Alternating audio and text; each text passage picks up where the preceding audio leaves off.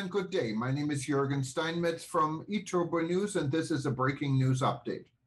For more news updates and shows, please go to youtube.com/travel news group, youtube.com/travel news group. Here's our update.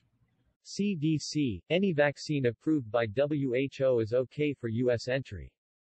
Immunizations developed by Pfizer-BioNTech, Moderna and Johnson Johnson are currently approved in the U.S., the latter two on emergency use basis only, while the WHO has backed jabs from AstraZeneca, Oxford, Sinopharm and Sinovac in addition to the three already named. 6 vaccines that are FDA authorized, approved or listed for emergency use by WHO will meet the criteria for travel to the U.S.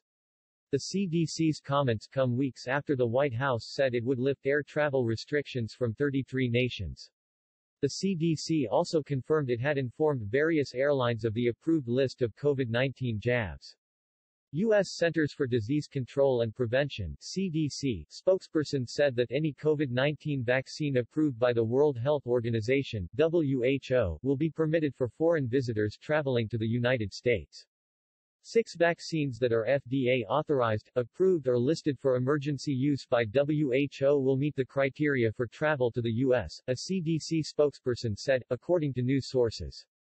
Immunizations developed by Pfizer-BioNTech, Moderna and Johnson Johnson are currently approved in the U.S., the latter two on emergency use basis only, while the WHO has backed jabs from AstraZeneca, Oxford, Sinopharm and Sinovac in addition to the 3 already named.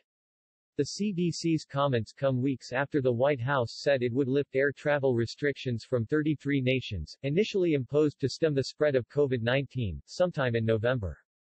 However, at the time, it did not specify which immunizations would qualify.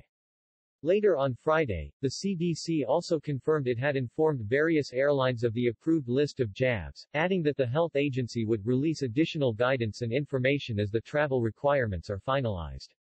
A body representing a number of air carriers, Airlines for America, confirmed that claim, saying it was pleased by the CDC's decision to approve a list of authorized vaccinations for travelers entering the U.S.